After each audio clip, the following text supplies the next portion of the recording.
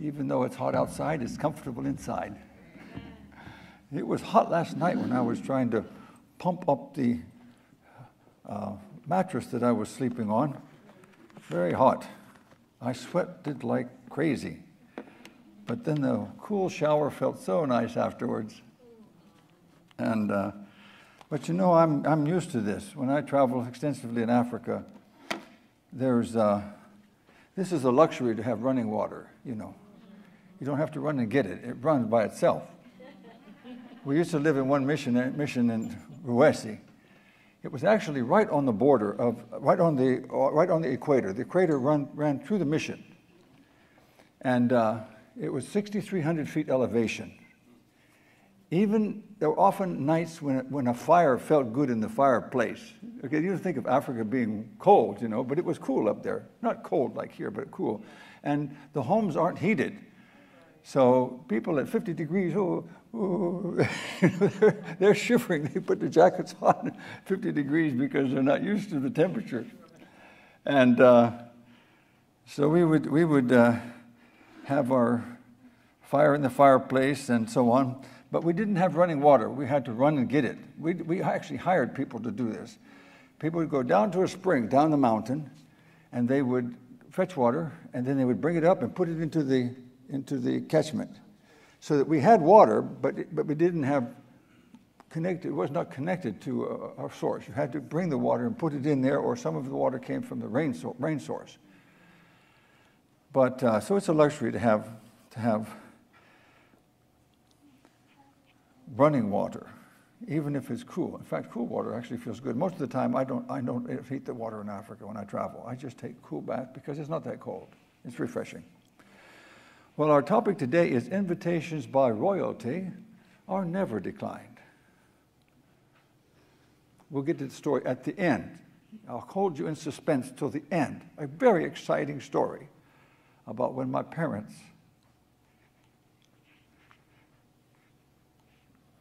were invited to meet the Queen Mother of England when she came to Africa back in the early 60s for the dedication of the Kariba Dam project in Zambia, which was at that time called Northern Rhodesia. Invitations by royalty are never declined. I'd like to introduce you to my family. Just yesterday, we had a new addition. Our 8th grandchild was born yesterday afternoon. And so we have 8 grandchildren now, 4 children, 8 grandchildren, 2 son-in-laws and 1 more on January the 2nd. We'll make 3 son-in-laws and 1 daughter-in-law. So we have the small Goodwin tribe now. Small Goodwin tribe. We're developing our own tribe. And what a blessing they are. All of them are involved in the church, and all of them are committed Christians. So we appreciate that. On the left, on your right rather, the far right, Pastor Luis Mancebo, he's a Spanish-speaking pastor from Dominican, but now he's in New York, and he speaks in a multilingual. He pastors a multilingual church there, multi-ethnic, not multilingual, but multi-ethnic church. He wanted to show that it's not just because you're a Spanish pastor that churches grow, but that it's because you focus on evangelism. And so the first year he was there in this 500-member church, they baptized, I think, 43 people into the family of God. You see, it's not so much what ethnics you are. It is the focus of your life. Is your focus on sharing the love of Jesus with others? Next to him is our daughter, Heather. She's a physician. Then there are 3 little boys there. And then leaning up against the tree is our daughter, Jennifer. She's going to be getting married on the 2nd of January. That's her daughter, Betsabe. My wife and I, Joanne is my wife of almost 50 years, 49 years. In August next year will be 50 years. And then our son and his wife standing. And they are the parents of our latest grandchild, Emma, born yesterday afternoon in Raleigh, North Carolina. And then sitting down there is my daughter and her family, her husband, and her 2 children, and the little baby there. So this is our small tribe. But you know, for the grace of God, I would not be... That was my car on October 7 last year. I had been down to Uchee Pines. I had gone over to see my daughter in Mississippi. Then I came up Tennessee, and I came home, and I missed the exit on top of the mountain, 299, and I went into a overlook where it's overlooked with a memorial of those who have died working on the roads, right there near top of the mountain. And I evidently went to sleep. I don't remember anything. I was in a coma for some time.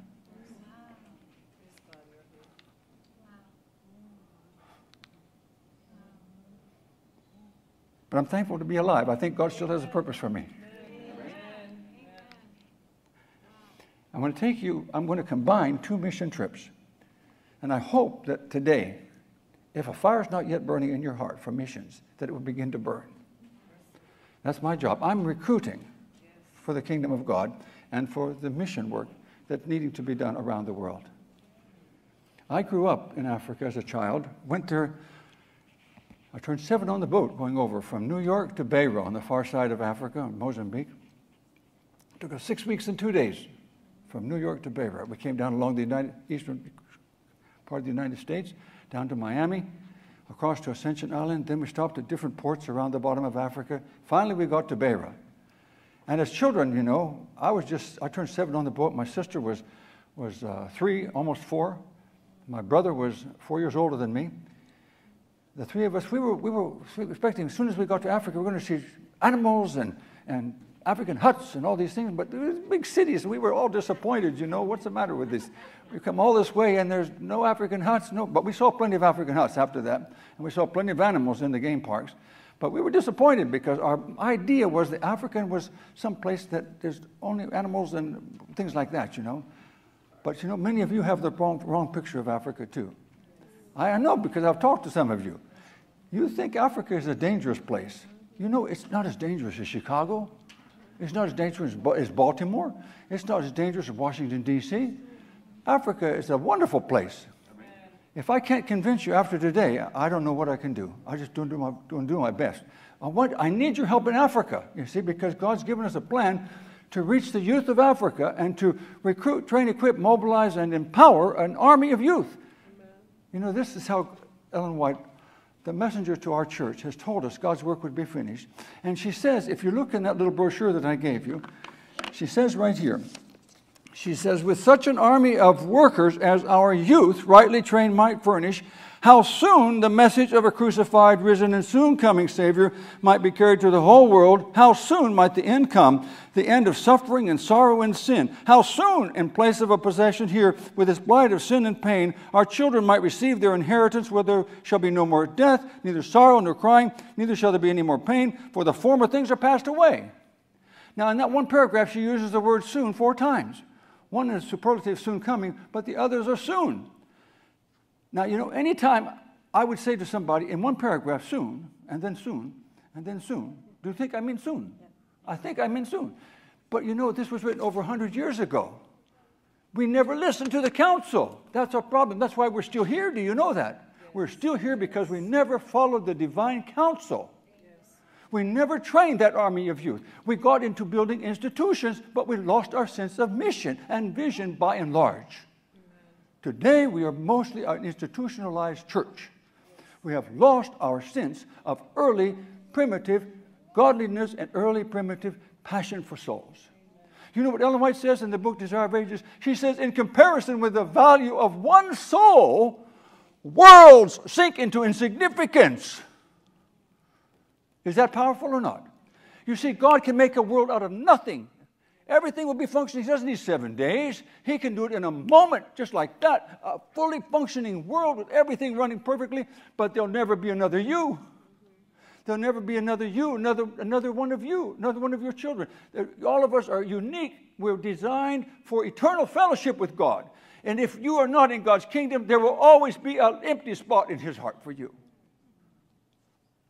We walk by people and we forget the value of a soul. Heaven went bankrupt to save souls. It would have gone bankrupt to save one soul, even to give that opportunity to be saved, whether or not they chose to be saved. Do you know that? Jesus would have died for one. but we don't give the time of day to people. We walk by them every day. I hope that now you can begin to pray that God will help you to have mission eyes, that you see vision, a new vision, see the value of every soul. You know, the scripture says so clearly, for God so loved the world that he gave his only begotten son. But it's not just a big world. It's so, you can put your name there. For God so loved Sandy that he gave his only begotten son. He would have given him for just you and for me. You know, we sing that song, love divine, all loves excelling, joy of heaven to earth come down. There's nothing like the love of God. Another song, if we could with the ocean feel, and where the skies are parchment made, where every stalk on earth a quill, and every man a scribe by trade, to write the love of God above would drain the ocean dry, nor could the scroll contain the whole, though stretched from sky to sky.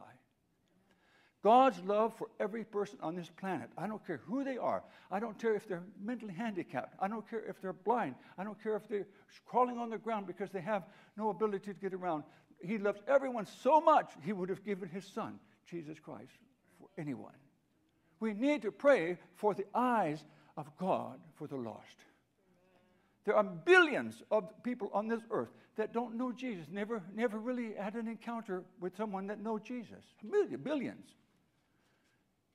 And we sit and be happy in church from week to week, and we forget the value of the soul. Heaven is concerned about souls. I'm going to take you on two mission trips combined into one. One was 6 months. One was supposed to be 2 months, but it ended up being 11 months. So this 17 months in Africa in different countries. This is in Kibera slum, the largest slum in Kenya. One of the largest slums in Africa. And you know, when I went to Kibera slum, I had some misconceptions that, you know, somehow maybe it was a dangerous place. But you know what? I found wonderful people in Kibera slum. Wonderful Adventist people. This is in the Adventist, this is a group of, this is a train that's coming right through Kibera slum. And sometime after I was there, it derailed. One of the trains derailed, but fortunately, no one was injured or killed. Look at the pitiful condition there. And I believe that Adventists, as a church, we need to be focusing on these kinds of places, because if Jesus was here, that's where he would be. Amen. He wouldn't be in Heartland. No. He wouldn't be in Washington, D.C. in Sligo. He wouldn't be in some other fancy churches, you know, Pioneer Memorial Church in Michigan. He would be in the slums. That's where he would be. Now, it doesn't mean it's not nice to have places like this, but that's not where Jesus would be. Jesus would be there, where the greatest needs are. That's where Jesus went. That's where he wants us to go. He's calling us there. Just the other Sunday, I went with a lady, Sandra Richards, down in Hampton, Virginia. And she has a ministry that she works with the homeless people there. I went with her to deliver some food to those people. And what a wonderful experience that was. You see, if you go where Jesus is working, you're going to get excited about missions. You're going to get excited. So this is the pastor and his wife that was there at the time, Pastor Moses. And you see, his wife had a little business. She would set up and sell some little fruits and things like that besides the path where people would go, besides the road. Very humble. And beside her was another Adventist lady that would sell some greens. This was one of the Adventist church. This was in a slum pub. This used to be a pub. It's just been converted into a church because they really don't want them building new churches and new buildings inside the slum, because eventually they want to tear down those old things, you see. So this is an old pub that was converted into a church. And the same walls and the same, except the ceiling and so on, the same walls were the same as a pub. And you see, it's not the place, it's the spirit in which we bring to worship that God looks at. He doesn't care about the place. And they took me to see another pub that they wanted to buy, because they were spreading, they were growing. So they wanted to grow another pub. There's the Nameless pub. And we got a little soft drink there. We didn't drink any of the hard stuff. We just drank a little soft drink. And I don't know for sure what happened if they were able to buy that, but they wanted to buy that as another place because they had multiple churches there in the slum doing a wonderful work. That's inside the pub that they wanted to make into a church. The Seventh-day Adventists have a wonderful school there in Kibera slum. It's an elementary school and also a high school or secondary school, Adventist Jeremic Adventist Academy. And we have a lot of supplies that we're going to be sending to different schools in shipping containers shortly in the future. Here's some of the children, beautiful children, many of them from the slum. And being from the slum, they don't have a lot of money, so it's a struggle for that school to survive because they don't have a lot of income coming in because most of the students don't have much to pay, and so it's difficult for them to come to school to support their school. This building here for the elementary school was built by ADRA Australia.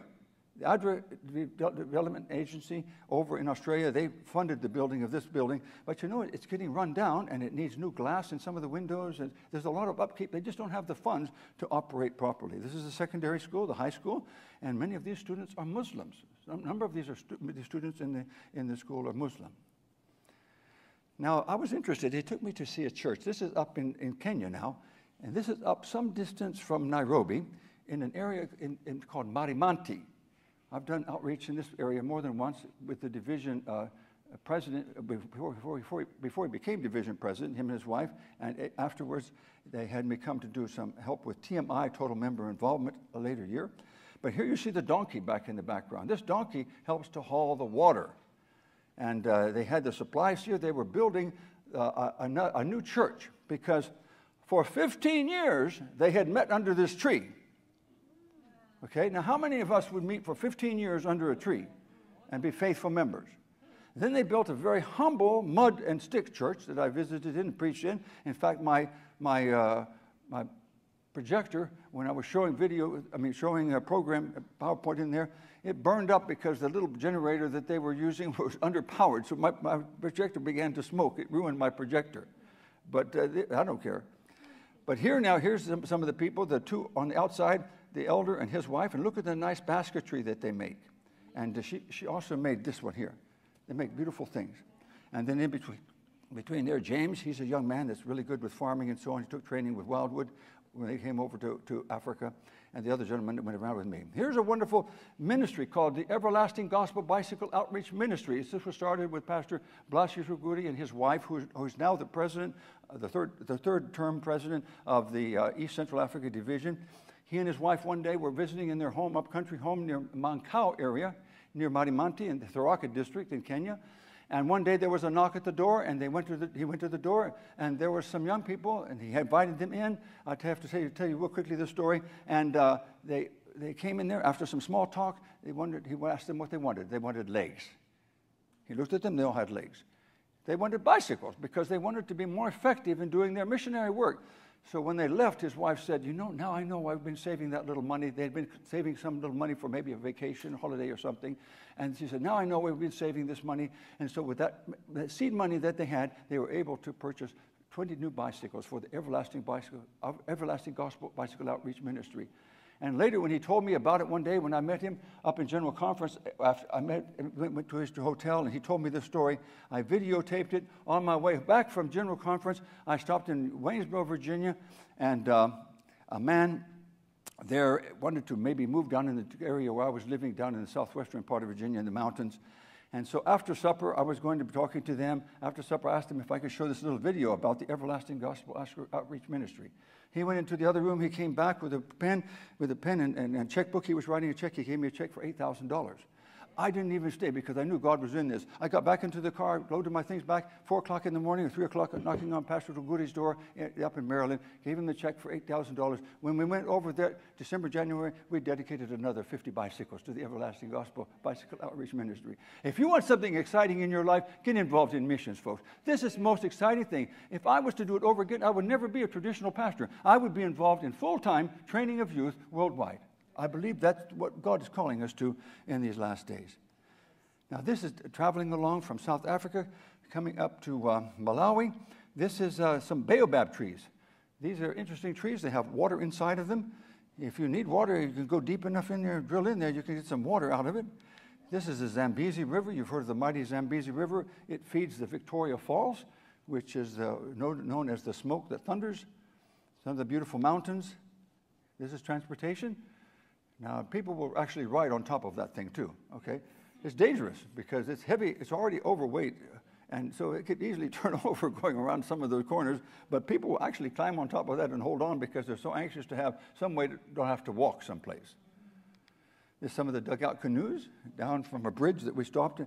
And here's some precious ladies. That's how they make their income, selling sugar cane and sweet potatoes.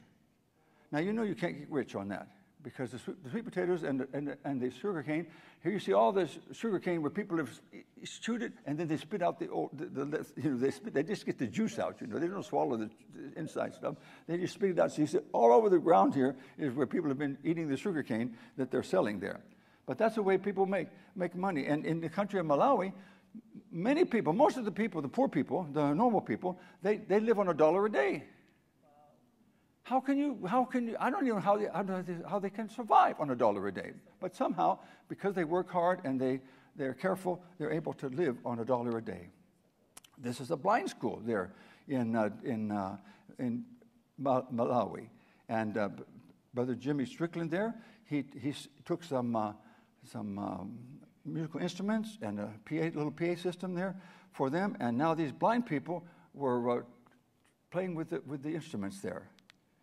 There's Jimmy Strickland with Creative Global Relief, a wonderful ministry. I took him to Africa the first time in 2004. He and another elderly gentleman, 70-year-old gentleman, and Jimmy Strickland.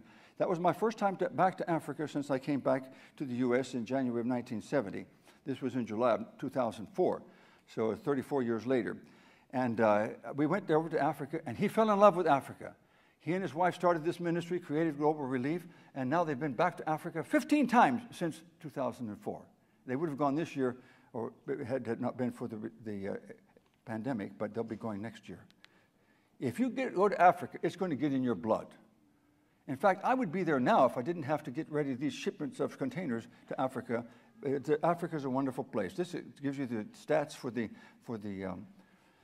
blind school at that time, 106 altogether, 32 boys, 32 girls, and in one level, 16, 24, 48, 58, a total of 106. Now, a wonderful ministry that they have is these treadle foot pumps. This helps people to be able to grow more crops because they can have a way of getting them irrigated by treadle foot pumps. It can pull water up from 23 feet deep, and then they can spray it out all around the water and be able to grow things, maybe get 3 crops instead of maybe 2 otherwise. This Pastor Willie Boyd from the Norfolk Church, he loves to go over with Creative Global Relief. And the pastor in the Luwazi area where we used to live, he took me to see this elderly pastor. This elderly pastor was over 100 years old, and he remembered my father, who used to pastor there at Luwazi Mission in northern Malawi. At that time, when we were there, called Nyasaland. Here's a typical way of getting water. You have to, again, run and get it. You doesn't have running to your house. You have to go get it at a water supply, take it home, and then be able to wash your clothes and do your cooking. This is the camp meeting just down the hill from where we used to live, there at Luwazi Mission in northern part of Malawi. And you see the nice stage there, and plenty of children. There's the pastor in the front porch of the house where we used to live. I have so many memories of this. It brings back so many memories. I could write a book. I need to write a book on this. And here's an iron. You put the charcoal inside, and you close it down, and then you carefully iron your clothes. You can also use the kind of irons that you put on top of the wood stove, and get them hot. We also had there at that mission one that had benzene or white gas in it. You could put it and pump it up, and it would make a fire inside of the iron. Different ways. And we had a motorized washing machine, and we had a kerosene-operated refrigerator. So we had some luxuries, but they were different. There's some of the beautiful children there. And here's the son of the man who used to take care of our garden, what we called the garden boy. His name was Shaban. He wasn't a boy, he was a family. He had a family. But here's his son. I met him there, and we had a little fellowship together. There's the pastor's wife doing cooking out behind the house. And now there's Shabani's grandson. Son and grandson are former cook boy, garden boy, and his grandson. His grandson volunteers at the Adventist clinic there, and Mary is the nurse. So we're sending supplies to these different missions, and as we speak, they've been making blocks to develop our first training center for skills training in Africa. We're developing that. They're making blocks, cement blocks. And so that in December when we go over, we'll be building this facility and one also in Mzuzu where we have the conference office. Here's some balls made from the rubber. And here now is the process of making bricks. They were making bricks to build a new church. And so they find a place that has suitable soil, a lot of clay in it. They'll mix it up with water, and then they'll put it into little forms, and this will be then put into a brick kiln that they build it in such a way that they can put wood inside of it, and then they seal it with mud on the outside, and it burns for so long, and it hardens that mud so it becomes like permanent bricks. And so this is a way that they're able to make bricks very cheaply. This is the church that they had there, and this was the foundation of a new church, but they didn't have any money for cement, so Creative Global Relief was able to help them. Now, ladies, I know you folks are very, very careful about being very discreet and very, careful about things. But this is the outhouse. You can wave at your friends from inside, outside, and they can, if they look carefully, they can see what's happening inside. So you want to be, hopefully, that they're not too interested in that. But this is the facilities there outside of the church, and you can see that there's plenty of fresh air comes in, but you have to take that in stride. Now, don't let this scare any of you folks, okay? Now, some of you were scared. One lady was scared today about staying in a tent. But I hope this doesn't scare you. I'm not trying to scare you. I'm trying to inspire you to be involved in mission. And we can always make better facilities. We can build better facilities. This is the outdoor carpentry shop. We're trying to get people who have skills to teach young people the skills that they have so that those young people can then be productive. And this is the type of thing. We'll find people like this who have professions and that they can be able to teach. And if any of you have some skill, I talked to one man who was an elementary school teacher. He's interested in maybe, one of your group here, interested in maybe coming over to help us. I talked to other people, another one who was an English teacher. And so I hope that you'll sign up on that little white sheet. Let me know your interests and let me know what kinds of backgrounds you have so that we can get your involvement. This is a man who's a tailor, this outdoor tailoring. You find tailoring a lot of times provides an income for people. There's people always interested in getting things made. Pastor Willie Boyd again. This is the group down at the union office. At that time, now they've moved it up to Lilongwe, the capital, but the group that was there with Creative Global Relief. Pastor Kuyama, the president of the union there. And this is at Matandani Mission, one of the more remote missions in Malawi. Here we have a group that was with us, and then the couple that is second from the right, the lady second from the right, and the man behind her, they're from they were from Romania, and Romania Missions was doing a special outreach there in that part of Malawi. My folks actually went to this mission sometime after they had come back on permanent return back in the 80s. They went back to Matandani. My dad went to be the farm manager. Beautiful, beautiful area there. And then this is Lakeview. We have Adventist Seminary there and other facilities for training young people in Malawi. And when I was there, I met this couple, Elder and Mrs. Fred Wilson, Fred and Marilyn Wilson. This was his second wife. His first wife had died. But Fred Wilson was overseeing over 60 people in building building facilities there at this mission. I couldn't believe this man at his age overseeing over 60 people. Come on now. This is amazing. But you're never too old to be involved in God's work. If this is God's work, it's worth sacrificing for. Now, I'm 70 years old, but I hope that as long as I can walk, as long as I can get around, that I'm doing all that I can for the work of God. This was interesting. They have the Creative Global Relief has a ministry for children, and mostly children, and for helping them with schooling and so on like that. Each year they have a special project where they go back and they take them little gifts, and they take them from a little outing. Here at this particular year, they went to the parliament there in Lilongwe, the capital of Malawi. This is some of the gifts that they had for the young people, wrapped in yellow bags there. That is plastic that they can use for the roofing of their homes to help be more secure. This is on Sabbath. Look how crowded that is. And this is still under construction. Now, you wouldn't be allowed to meet in that church here because you have to get inspection and everything. But here they were still under construction. You can see the pile of gravel, a pile of bricks inside the church. They're still under construction. But as soon as they can get in there, they're in there and busy meeting. This is at Lunjika, a wonderful mission, beautiful facility down the mountain there from Mzuzu area. And we met there with some of the students and young people, did some training. And this was changing the light bulb. They need a ladder. I'm going to send a ladder over there for them so there's less dangerous. You see, that's dangerous on top of those chairs like that, trying to change the light bulb. It's inside the church getting some training. That's the beautiful thing about Africa. Here I have difficulty getting the attention of young people, let alone their involvement. But in Africa, I can have hundreds or thousands of young people that are anxious to be involved. Amen. Our dream is to recruit, train, equip, mobilize, and empower 1 million youth across Africa over the next 12 months. Mm-hmm. It's possible. Yeah. In the country of Malawi alone, we have over 334,000 young people that we can minister to, but we didn't know that God was going to open the door. The government wants us to do our training program in all of the secondary schools of the nation, 884 schools, approximately 360 students in each school. They want us to do the training program in every school of the nation. Now we're scrambling for people to help us to do that training and to develop the curriculum, because we want to develop a 4-year curriculum that will actually be part of the official curriculum for the nation. God is opening doors in unique ways that we never even dreamed possible. I thought we might be able to do an afternoon voluntary program where people could come and be a part of a club or something to get training. But now that government, the new government there in Malawi is anxious to do something for the youth, because they have now 70% unemployment among the youth, 70% unemployment.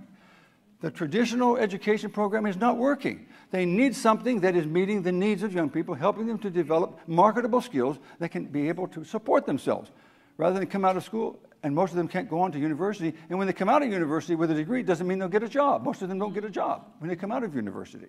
So we have to rethink education and be much more what Ellen White says you should be. Balanced education is the harmonious development of the head, the hand, and the heart. It's not just the head. It's the hand and the heart, too. Those are all part of true education. So these young people on top of the mountain here, I believe, have great potential. I remember the first time that I went to this place back in 2004, Lunjika. We had a bunch of little Bibles, little Gideon New Testaments with the Psalms in it. We gave it to some of the girls, and they were dancing around. Bible, Bible, B-I-B-L-E, Bible. They were so excited. And some of us have multiple Bibles, and we don't read them. Shame on us. You know, we need to be what? We need to be students of the Word. We need to be filling our minds with the Word of God so that God can use those things that we store in the mind to help us in our battle against the evil one. Thy word have I hid in mine heart that I might not what? Sin against God. You see? God wants us to be men and women of faith, men and women of vision, a part of his closing work. This is there in the office of the principal there at Lunjika. And this is how I travel a lot. I not say a lot. This is how I travel. Even like this in the back of a vehicle, I travel in every way you can think of. In buses, minibuses, and so on. I don't have my own vehicle. That's one big dream that I have, that one day I'll have my vehicle in Africa, that we can accomplish so much more if we have that. Here's again the Romanian mission there with the people from Matandani. I was able to ride back with them. Then this is down in the southern part of the state, of the country. There at this was a non-Adventist group getting training. I was able to give some training to them, Nazarenes. They were wonderful people. And on my way back up to the Longway, the capital, I met with the lady there who is the fifth from the left, the kind of reddish hair. She is a paramount chief. She's a chief over the other chiefs. These men and these other men, she has 10 chiefs under her. She's the paramount chief. Her father had been the paramount chief, or the chief, okay? And when he died, they asked her to become the chief. Now, she's a very unique lady. She not only is a paramount chief, but she's also a person that works with Forex, which is a currency exchange, and she also has her own catering business. She has a wonderful lady, and so she met me there, and I had the bus drop me off there, and she met me there, and we were able to meet with the people, and then they took it out to this unique place where they were growing. 24 people were working under the leadership of an individual. They were working together here in growing cooperatively garlic. What I found, the secrets in Africa for success in agriculture is water and working together with others. Those are the two secrets for success. We've seen this repeatedly in different parts of Africa, that those are two areas of success. Now, ladies, would you like to be able to carry loads like that? On your head. You know, my neck would break. But these ladies have necks like you wouldn't believe, and they carry heavy loads on top of their necks like this, and sometimes they can just balance and walk along, you know, they'll be balancing that thing. I don't know how in the world they do it. Some of you may have heard of Riverside. That is a self-supporting facility, a mission there in Zambia, and this is on the beautiful grounds on Riverside. They have a lifestyle center there, have also a large farming area, and have training center for young people, much like Heartland. But it's a beautiful facility not far from the river, as you see. And pretty flowers there growing on the facility. Some of the young people there. And I thought this pod, isn't bean pod beautiful? It looks like something autumn time. Beautiful bean pods inside. And there you have the unusual fruit.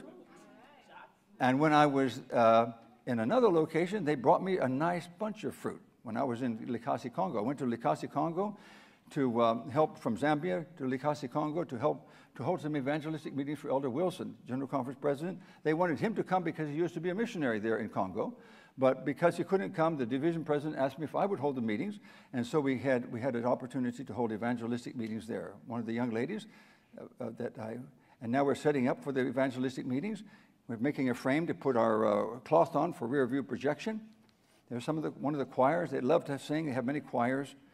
Here's the people baptized, 157 people baptized. Now, that wasn't because of just the meetings. They did work beforehand. This was just a harvesting, mostly, meetings. And then this is the evangelistic meetings. But unfortunately, when the wind would come, it would just tear things up. They'd have to repair again. You know, it was like almost regular time having to repair things that were damaged by the wind because it was in a very open place, open area. But at the end, on the final Sabbath, there was the baptism of these individuals. Not the best water, but still it was done. And then the conference president there presenting the certificates of baptism, and we also gave each one of them a Bible in their language.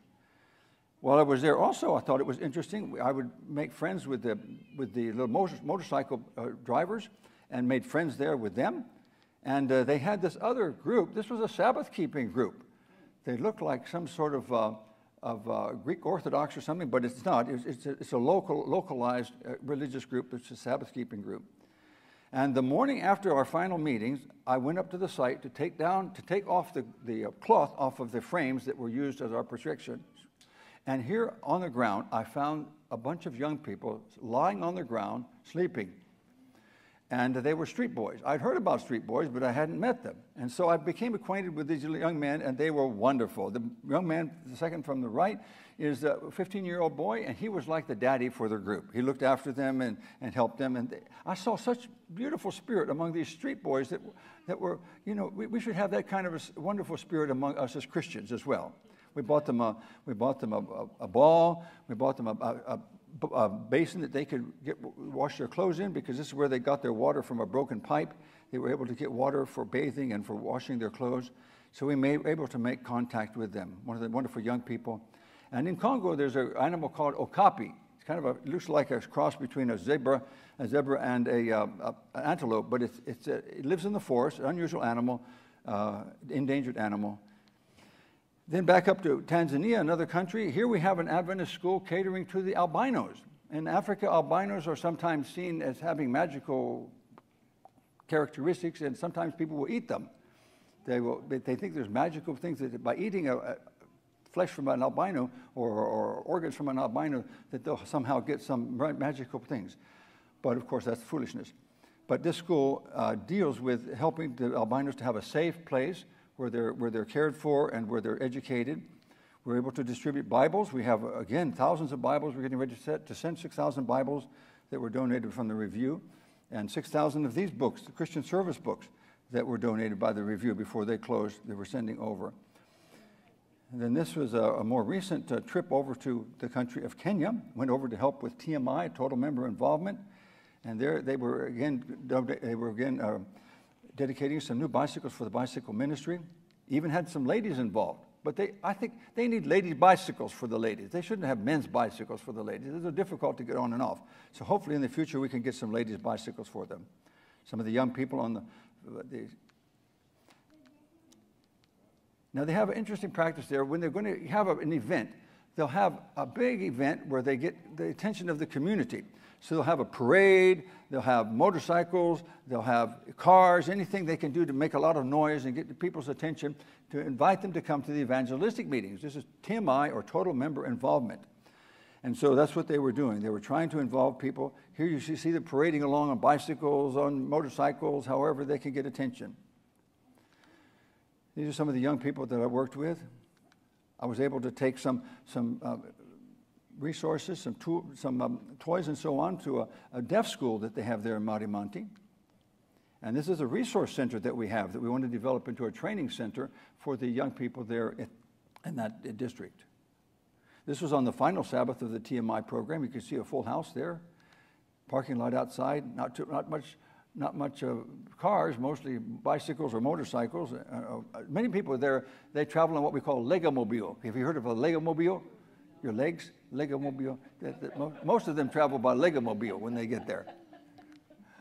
And if you'll notice in the baptism, the big baptism at the end, this was bringing in people from different sites where the TMI, the total member involvement, evangelism had been done. You'll notice they're predominantly young people. Notice that.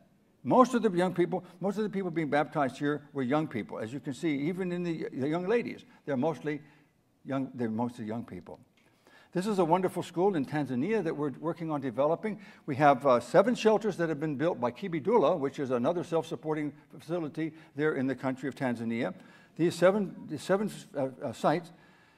shelters, we hope to develop into a training center that will include trades and skills training for secondary school level.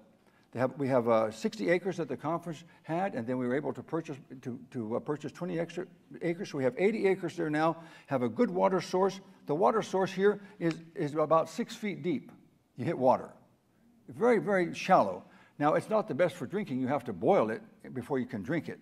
But it's good for irrigation. It's good for bathing and so on. It's good for other sources than just for drinking. Now, when you go to the store and you buy a coconut, remember that somebody may have put their life in their hands to get that coconut. Can you imagine climbing to the top of that tree to fetch a coconut? It's dangerous. Your life, you could fall from there and die. Now, this was very interesting. Here we had some training that had been given, a 2-week training with Pastor Jeffrey Mbwana, the division, one of the General Conference vice presidents. He's from Tanzania. He had gone over to do training there. He's done it couple of years now. And this was as a result of the training. He trained people to think outside the box, to think on a new level. And then they organized themselves together, 1-week training, and then another week organizing themselves together, looking at different possibilities. And then they would organize themselves into groups according to their interests. Some went into farming, one group went into welding, some groups into tailoring and so on. But this was in now January, after the training that they got in September. And look at the beautiful things that are being produced in this garden. I couldn't believe it. I mean, this looks like a professional garden. And they're just doing amazing things. This here was another farm, 27-acre farm down by the river that a group, most of them were jobless before, and now they were producing on a professional level. 27-acre farm with all done by hand, all this work done by hand, and then by irrigating it. Another interesting thing we found right in the city of Dar es Salaam, a city of 4.5 million people. We were walking along one day near the American Embassy, and we noticed these patches of greens that were growing. This young man was there. He told us that he had this patch of greens. He had a patch, and there were 9 other people that had patches. What they would do was that they would each plant a little bit different time. So like one plant today, 3 days later another would plant, 3 days later another would plant, so that they always had fresh greens because they would be growing from seed to harvest in 30 days. What they had to do was to plant them, prepare the ground, plant them, and then they had to water them twice a day, morning and evening, and then give them a little bit of fertilizer, some chicken manure when they were a little bit high. But what was incredible was 15,000 shillings to rent the ground, his lot, 15,000 shillings to pay for the water, had another 15,000 shillings for the seed, and then some little bit, maybe 10,000 shillings for the chicken manure. So let's just say that's 55,000. But he was able to sell this every month. Now listen, able to sell this every month, his patch of greens, sell these greens for 250,000 shillings. I said, what else can you ever find that kind of increase. You invest $55,000 and you sell it every month for $250,000. That's 5 times. And so people would come there. They love this is a type of green that people really love. So you find something like Kibidula. Kibidula has a variety of avocado that's better than all the other people in the area. And so people like Kibidula avocados. They don't like the other people's. They want Kibidula, you see. You need to find something that's unique to you that's better than anybody else has. Shouldn't Christians be having the best to offer to people? We should do that, you see. And these people are doing that. And I said, well, this is wonderful because this young man, he could go to school, he could have another job, he could hire somebody, or they could take turns rotating around among the 10 of them, to 10 sites, to take turns in watering it. One week, one person could water them all. Next week, another one could do it, you see. There's ways of doing this thing so that everyone could be productive. There's no reason for anyone in this world to not be productive. I don't care if you're handicapped. We can find ways for you to be able to do something, that God will help you to do something to be productive and contribute rather than to be someone that's just always asking for help. Now in Congo, in Kinshasa, Congo, there's a pastor, young pastor. He used to be a conference president in North Kivu. And he's doing amazing things with a program that he's called Train Them to Fish. Rather than giving a person a fish, you train them how to be productive. He's doing amazing things. I'm hoping he'll be here after the first of the year to help us to promote the needs of Africa. But we want to do a big free medical clinic in Kinshasa early next year. So if any of you are in the area of medical field, sign on with that on that little sheet that I have inside there. Sign on and let me know how it is that you want to be involved and what other things you might be interested in helping us with, because we need your help. We cannot see 1 million young people in training by the end of 12 months if we don't have help. But each of those young people, when they receive the free training, are going to agree to something. And that is that they're going to share with 5 other people what they learned. So the end of the second year, we have what? 6 million. And then 36 million. Then 150 million. You see, it can grow like that if we just have a vision. As it is now, we're thinking inside of a box. We're thinking in a small way rather than thinking in terms of the big way. And with the technology that we have now, it's amazing what can be done. I don't need an office anymore. All I need is this. I can organize those 1 million young people off of one phone. One phone. Now, I won't do it myself. I'll be like Moses. What did he do? He had people over 10. He had people over 100. You see, that's how you organize yourself. And so that there's a connection between the different levels, and everyone can be connected and network together to complete the mission of Christ. You see, our job is to networking the body of Christ to complete the mission of Christ. The mission of Christ is clear. What is it? Jesus said, all authority has been given unto me in heaven and in earth, universal authority. And then what does he say? Go. Go ye therefore and teach all nations, or make disciples of all nations. These are our marching orders. Nothing else qualifies. The marching orders of the commander-in-chief is this. What did he say? Say it with me. Go ye therefore and teach all nations, baptizing them in the name of the Father and of the Son and of the Holy Ghost, teaching them to observe all things whatsoever I have commanded you, and lo, I am with you always, even unto the end of the world. Amen. That's our marching orders. It's clear. It's very concise, but it includes every one of us. If any one of us are unfaithful to those marching orders, he cannot say, good and faithful servant, when he comes. He'll say, depart from me into what? Everlasting fire. Prepare for the devil and his angels. That's what he has to say, because it's either we have a heart that beats in unison with his heart for the lost, or we're on the other side. There's only 2 sides that we can be on. It's either Satan's side or God's side. And we must, with God's help, be faithful to the commission that he has given us, or we will miss out on that beautiful future that Jesus has prepared for us. We're quickly just going through. I want to show you some more pictures here. My favorite place in Africa is Zanzibar. Zanzibar, 99% pure Muslim. But I've never seen a more receptive place in all of my ministry than Zanzibar. I've been there 7 times in these few years, since 2019. 7 times to Zanzibar. It's a wonderful place. We met with this outreach for Muslim people, by Muslim people, and we learned how to network with them to see how we could minister and build relationships. You know, Ellen White says, Christ's method alone will bring true success in reaching the people. What was his method? He mingled among men as one who desired their good. He ministered to their needs, showed them sympathy, won their confidence, then he invited them to follow me. We get it all backwards. We say, follow me, follow Jesus, but we haven't done all the homework, and we wonder why people don't become a part of what we're doing. It's because we're not following the simple methods that Jesus left us. She says, Christ's method alone will bring true success. There's no other method that will bring true success. Unfortunately, other methods will bring some measure of success, but not true success. There's only one method that will bring true success. She says, if we would humble ourselves before God, and we were kind, merciful, tenderhearted, and pitiful, these are all action words, there would be 100 conversions to the truth. Conversions, not additions. Conversions to the truth, where now there's but one.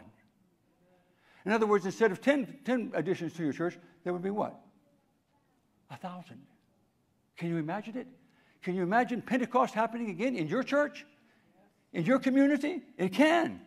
But we have to follow the method, and we have to follow Jesus. Jesus said, what? I'm going to send the Holy Spirit. He will teach you all things. He'll bring into your remembrance the things that I've taught you so that it'll all gel and make sense. He's anxious to do that. Dear ones, it's too late to play the game of church.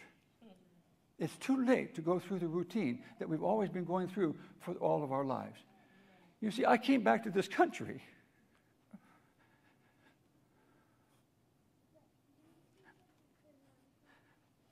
I came back to this country knowing the needs of Africa in January of 1970. And for 34 years, I did zip to help missions. I did nothing but to tell some stories and to give some offering, nothing of significance. I did not become personally involved. But then our 3 daughters went from Southern Adventist University to South America to Peru as volunteer missionaries 1 year. My wife and son and I went down to visit them over the Christmas, New Year's vacation. And I knew it was not a voice, but a strong impression. You must become involved in missions. And so the following July, I started going back to Africa. Since then, I've been back many times. There is nothing like missions to bring life to the church. Without missions, your church is dead because it is not obedient to the command of Jesus. You cannot fulfill his mission if you're not doing what he's told you to do. So this is on Zanzibar Island. Wonderful place. Oh, that's interesting. Many of the streets are very, very narrow in Stone Town, one of the main towns on the island. Why? Because narrow streets provide more shade. And also, they provide protection for enemy armies coming in because they can't navigate through the streets very well. That's why they're one of the reasons why they have narrow streets. We're working with, look at the beautiful artwork there in this door, that beautiful carving. Working with the young people with sports, but also there are many health groups on the island. Outdoor place where they're doing carpentry, visiting one of the places where a man was showing us about how they grow coconuts. They poke the coconuts, bury them in the sand like that, and then as they grow, they'll be able to grow and transplant them. This is an interesting one there. There you have that is the plant for, what is that, vanilla. That's a vanilla plant. That they're very expensive, the original vanilla. This was interesting, another place there in Dar es Salaam area, Adventist group meeting together with others that were handicapped there, trying to help people that are deaf and other needs that people have. Bagamoyo area. This was very interesting. There's a man whose name is John Chagama. When he was a child, he was fired from school because his parents couldn't pay 20 shillings. And so he has a burden for the education of young people, and he's developing a training school that will be university as well as trade school where people can come for free, and then they work on his 1,000-acre farm nearby to be able to provide for their education. There's the first part of one of the buildings. He has 2 lakes that have been built there, have been dug there. One is deeper there than the harbor there where the ships come in Dar es Salaam, Tanzania. Health outreach, wonderful outreach there, Oyster Point. This is traveling up to Morogoro area, Kenya. In Dar es Salaam, Tanzania. Beautiful area. Beautiful mountains. And then back down to Malawi, where we helped with an eye clinic, free eye clinic in a refugee camp where there's 10,000 people from 6 different countries, and we were able to fit 437 people with eyeglasses. Some eyeglasses that were donated by Lions Club. You see, there's something for everyone can do, something everyone can do. This is going to a very remote mission. They wanted me to visit one of the very remote missions. And this is a dormitory for the girls. They deserve better than that, I believe. They deserve better than that. But they're happy they're in the dormitory. We need to help them to have a better facilities. They have a 27-acre farm there that has a lot of potential with a little vision. School. So you get a picture. But my appeal to you is this. Do something for local missions and global missions. Because the work is not finished anywhere until it's finished everywhere. It's not finished anywhere until it's finished everywhere. Do all you can. Well, I call it global missions. Global and local is global. Global missions. We need to be involved in missions everywhere because missions is the reason for our existence as a church. There's no other legitimate reason for us to be a Seventh-day Adventist unless we're fulfilling the mission. No other legitimate reason. We're illegitimate if we're not fulfilling the commission. Up front here, you can see some of the things that I've collected from different countries. Some of the beautiful things. This is from Bagamoyo, one of the places there. Two-colored wood that's been carved. This is hippo ivory, hippo tusks. Some of these from the Maasai people in Kenya. This is a Maasai warrior. Very interesting people, very interesting group. And here we have from Ethiopia, some elderly people there from one of the countries. This is from the country of Kenya, made out of sisal, which is a natural fiber, made into a nice purse for women. Some of the other things you can look at it later. But I want to read you these words in closing, these thoughts in closing. I love this book. How many have this book? My favorite book when it comes to learning about serving God. If you don't have it, I have 6 copies with me. I'd be happy to share with you. But some of you, if you want to get them, but read this book. Let me read through here. Christian Service. Best book that I know of. It's a compilation. Wonderful book. Listen to these words. It's a section called Aim for a Heavy Crown. Aim for a heavy crown. We must not become weary or faint-hearted. It would be a terrible loss to barter away enduring glory for ease, convenience, and enjoyment, or for carnal indulgences. A gift from the hand of God awaits the overcomer. Not one of us deserves it. It is gratuitous or generous on his part. Wonderful and glorious will be this gift, but let us remember that one star differeth from another star in glory. But as we are urged to strive for this mastery, let us aim in the strength of Jesus for a crown heavy with stars. Now, what does that stars mean? A star in your crown represents a person you've brought to Jesus. You see, there'll be nobody in heaven without at least one star. No one would be in heaven without at least one star because you wouldn't belong there, you see. You wouldn't belong there. You wouldn't be comfortable there. You wouldn't be happy there. If your heart was not beating in unison with Christ's heart for the lost, you would not be happy in heaven. You'd be chipping off the streets of gold and putting it in your backyard.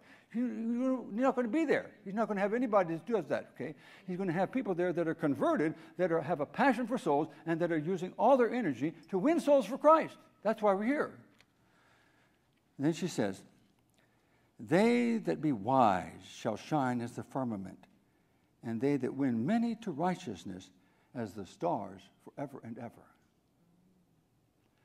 Now, you know, when we sing that song, will there be any stars in my crown? When at evening the sun goeth down, when I wake with the blessed in those mansions of rest, will there be any stars in my crown? Yeah, there must be at least one, okay? Then, but what's really exciting is this. I love this. I mean, I didn't always understand this, but more recently I read this. This is too good to be true. You must read this book. If you do, you'll mark every page. It's all good. It's all good. It's all good because it's inspired. It's different from other books. I have to pick and choose from other books. But this book, I don't have to pick and choose. I know it's all good, okay? Now notice this. Why do we not become enthused with the Spirit of Christ? Why are we so little moved by the painful cries of a suffering world? Do we consider our exalted privilege of adding a star to Christ's crown? Can you believe it? Everyone you bring to Jesus, you put a star in Jesus' crown.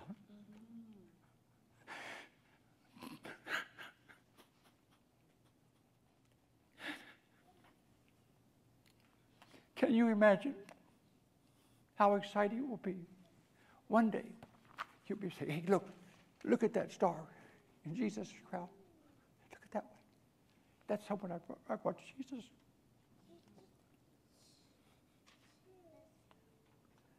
That's why we crown him with many crowns, right? He has so many crowns, one crown won't fit all the stars because he has many crowns. Crown him with many crowns. It represents all those people that have been saved. How good, how good. And then this. So, how much does it pay? How much am I going to get if I take this job, serving God? I want to tell you something. Maybe you don't already know it. You've already been paid. I'll read it for you right here. She says, the Lord at his coming will scrutinize every talent. Yes. He will demand interest on the capital he has entrusted by his own humiliation and agony, by his life of toil and his death of shame. Now listen now. Christ has paid for the service of all who have taken his name and profess to be his servants. I've already been paid. Thank you. Amen. You've already been paid. With the infinite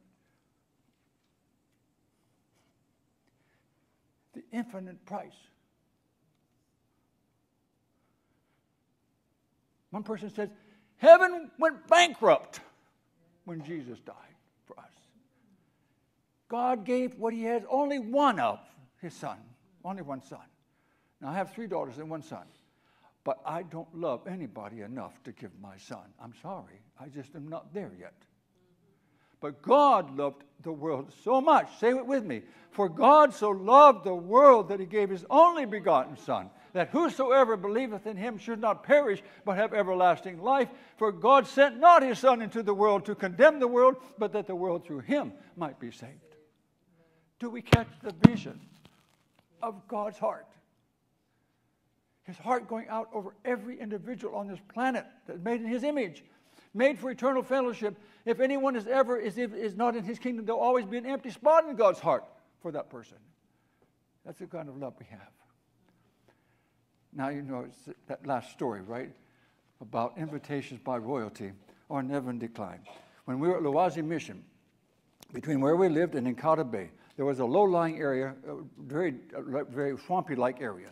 And there was an unusual animal that lived there that the local people called ufiti. It was the unidentified subspecies of a chimpanzee family, larger than a normal chimpanzee, but smaller than the gorilla. There were no other animals similar to this for 1,500 miles around. How did it get there? Nobody knew, and they still don't know. How did ufiti get there? Well, my dad, as he would travel back and forth between our mission and Encada Bay, where we often would get our mail, he was an avid photographer. He loved animals and loved to take animal pictures. He would take pictures. I can still remember seeing, ufiti up in the tree, made her nest up in the tree. It was a female. And so as he would take pictures, got some very nice pictures. He would even develop and print his own pictures. He had a little lab that he would do with in the house, in the sink, in the kitchen sink. And second here. Well, that's one of my daughters in Africa. I have to call her back. Not my real daughters, but I adopt young people, kind of like help them. So he would take these pictures, and there was a game ranger named Ollie Carey, who was the English. Oh, come on.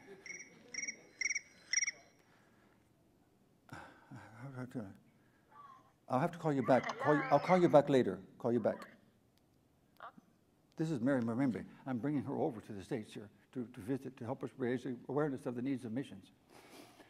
And so he was friends with Ollie Carey, who was the English game ranger in the area. And so together they wrote an article for a wildlife journal. Right. The Queen Mother in England was an avid connoisseur of wildlife. She read the article, and so when she was coming to the Kariba Dam to inaugurate or to dedicate this new dam project in northern Rhodesia, now called Zambia. She wanted to meet my father. And so when she came to Mzuzu, which was just 17 miles away from the mission, a short time before that happened, we were traveling in the Yika Plateau, high elevation area in northern Malawi. And it was on I think Sunday morning. We were traveling early on top of, and it was a narrow road, came to the top of a hill, and we had a head-on collision with another car exactly like ours, 403 Peugeot, same color, same model, looked just like ours, looked like running into a mirror. Serious accident, totaled the car. My brother's arm was broken, didn't have seatbelts back then. His arm was broken. My mother was banged up. She was expecting my younger brother at the time. My father was banged up. And so they didn't feel like they were in any position to see the Queen Mother because they looked like they'd been through the war. You know, they were banged up and stuff, black eye and stuff, like they had been in a war or fight or something. And so they sent a message to the district commissioner or the governor of the area, letting him know what had happened and that they didn't feel. They wanted to still see her from a distance but not be presented to her. And this is what he said back. He was sorry about the accident, but they needed to understand that invitations by royalty are never declined. He would provide a vehicle to pick us up and take us there. They would be there. It was not a choice. And so the day arrived. Mzuzu was a short distance away, 17 miles. We were there waiting. The Royal Aircraft comes in. And the airport never got more work than it got before that, before or since. That airport got more work before the Queen Mother was coming than any other time in its life, I'm sure. So the Royal Aircraft comes in, then the motorcade comes to the place. Us children, we were some distance away. We were not presented, so we were there, but we were not able to be presented. And so then finally they come down and they have the receiving line. And my mother and father had been told, you know, don't be nervous because you just watch the people in front of you because you know there's a protocol. You're supposed to curtsy in a certain way. You're supposed to not extend your hand if you're a man before the royalty extends their hand. There's a certain protocol. And they were nervous. But what happened was they were the first in line because they had received a personal invitation. They were first in line, had no one to watch. What are they going to do? And so my dad says, you know, at first, when they were so nervous, you know, but when she extended her hand and was so gracious, Mr. Goodwin, when he was introduced to her, and he got to talk to her about the mission work that they were doing, short distance away at the Adventist mission, and about the animal. She was interested even in going to see the animal. Oh yes, he was happy to go with her if possible, but it didn't work out, of course. Didn't know, no way that you would know that the animal would be there, you know, it makes sense. And so it was a highlight of their mission experience.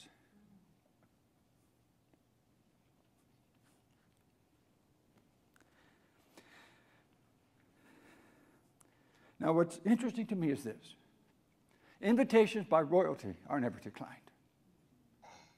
But we can say no to Jesus. Isn't that amazing?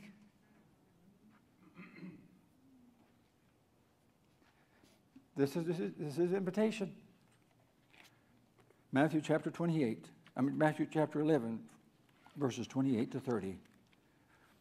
Come unto me, all ye that labor and are heavy laden, and I will give you rest. Take my yoke upon you and learn of me, for I am meek and lowly in heart, and ye shall find rest unto your souls. For my yoke is easy, or it means fit. It fits right, and my burden is right. My burden is light. You can say no to that invitation. Did you know that? But I hope you won't. I hope you'll say yes. You'll say yes to that invitation. But with that yes, there then comes a commission.